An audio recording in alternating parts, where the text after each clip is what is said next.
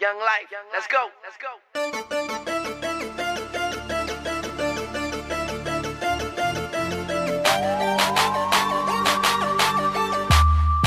Young mga baby. Yeah. I'm about. Hey YouTubers, happy Aloha Friday. We're gonna be doing some new things to keep this channel going, get more subscribers, do a lot of new things with this this new subscription and YouTube channel that I got going on. So Shane from Optical Concepts Hawaii bringing to you today Fishy Profile Fridays. So with that being said, we're gonna start doing this probably like every Friday or maybe every couple Fridays to do profiles on different types of fishes, cichlids, personal things that I know, that I breed, I have a good background with, nothing too extravagant that I don't know too much of. I mean, things that I know a lot about, and things, maybe some things here and there that I don't know too much about. But let's try and get stuff rolling and try and look at things at a different perspective and start getting this rolling. So today's topic, today's fish is the Livebearer Guppy, the fancy guppy, not your typical mid-dockas that's in the waters or your common ones that you find in the streams or those rankety-dankety ones that you buy at the pet store as feeders. We are gonna get into fancy guppies, okay? So stay tuned. Here we have a 57 gallon drum. It is not water barrel or some kind of food grade barrel. This is actual round tubs that I particularly pick up from a local aquaponics store here. So just wanted to show you a little bit of the guppies thing. Guppies are fairly easy. They're very not very high tech, or what is it, sensitive fishes. They're very simple. They need very little requirements, such as standing water, nice surface area to evaporate all the ammonia and all the rubbish, the gases, some plants in there just to let the babies hide when they start to breed, and typical male and female. Okay, so let me try and get us a net over here. Hold on, let me find a net. So yes, we're gonna try to start picking up some guppies. So let's kind of look at it. So look, these are just your typical males. The male has much more brighter, extravagant colors, nice finishes. This is my Dumbo Mosaic Guppies. So these are the males. I breed these guys. I got them in from whatchamacall. This is the female. Female has some coloration, but fairly more on the plainer side. Tails on some fancy guppies, and then especially on these mosaics, come out in the tail end of the patterning. So as you can see, a lot of them, a lot of guppies. Guppies are very easy to breed, very simple. Let's get them back in the tub. So they're fairly easy to breed. They are live bearers, which means they do lay live fishes. They don't lay eggs. So let's talk about some breeding methods and stuff like that. How I used to breed guppies was I used to have a stock tank with my male and my females all inside that's my breeding tank. Or breeding ponds, in fact. I used to have them in tubs too. Rubbermaid bins, like 30 gallons, 20 gallons. I have them all, even what they call seamless pots. Those are usually the planter pots, plastic planter pots without the holes in them at the bottom, so they don't drain. So we used to have quite a bit of them, about 30 to 40 of them. And what we used to do was, I'm going to show you here in just a bit, is that we used to actually put a bunch of them with a little bit of nausea grass, in other words, guppy grass, some anacris, or some foxtail.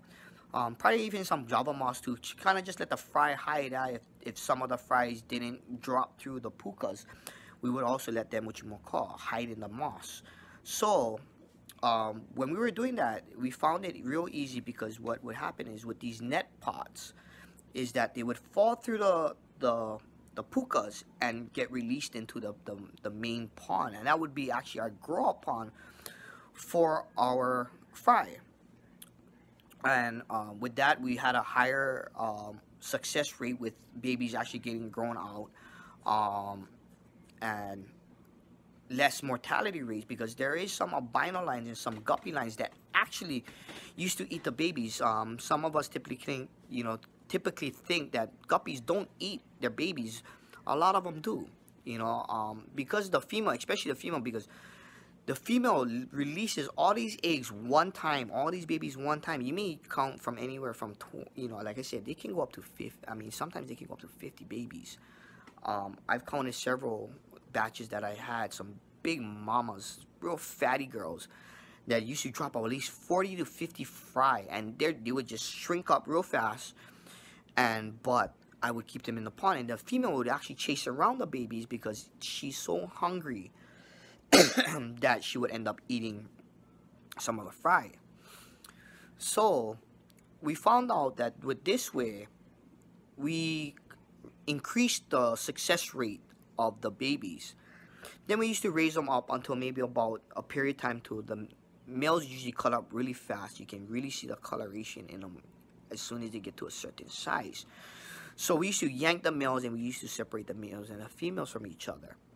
I used to only have tanks with females, and I used to only have tanks with males. And that's how I would select the particular males and females that I wanted to keep, and the ones that I didn't want, because some of them would come out with some deformities or some colors that I didn't want. So I would pick out the ones that I did want, and the rest would go into what we call the community pond. And that was just the chop suey. In Hawaii, I call them the chop suey pond. And they used to increase and, interbreed with one another, and then that would actually just be feeder food for my other fishes and stuff like that. But that's also what we call culling. And they would go into the cull pond, put in for the guys out in other states. So that's how I kind of used to do it. I used to have a net pot, let the baby sink through and stuff like that, and fish flakes. I used to use crushed fish flakes. Now I'm getting into brine shrimp now, but back then I used to only hatch maybe like every 3 days. I used to hatch a new batch of baby brine shrimp for it, and you just leave them with the brine shrimp. Daphnia, I wasn't really good at raising Daphnia, but I've been learning, and then the Daphnia has been coming out pretty good now. So hopefully now I can put some more into start putting the babies with them guys, and start letting them whack up the Daphnia and start growing real fast, much more faster. Brine shrimp, I heard brine shrimp is a very good product and a very good live food to feed your guppies, because it has a lot of nutrition inside, and they grow very high, at a high rate. I've heard many different controversial things with using baby vitamins and using yeast and spirulina, different types of things, green water algae, those kind of things. I've heard a lot of things. So, but all in all, that's how I've been raising my guppies. Guys, some of this, the net pots I use. So this is, I think it's a 10/8. I'm not too sure. I didn't really measure it. But see how very small the pukas are, which allows the fry to get through, okay? But it doesn't allow the parents to get through. Some of the net pots that you may find that's in your local aquaponics stores, or even your local hydroponic stores, don't have these kind of things. So the mesh is pretty thin, so which kind of really helps with a lot of the fry getting through. It helps the fry get through, so it goes down into the main tub where it can grow out. And then what I do is I take out the male and the female. I actually take out the male, and I leave the female in there. I only leave the females, and I let her release all the babies up to 3 births. And then from there is when I start to cull whatever I don't want and whatever I want. In the meantime, feeding them brine shrimp, trying to get them to grow as fast as possible, hatching new baby brine every couple days. But now I got this little hatchery that I just made, so that's gonna be another method for me to start doing it.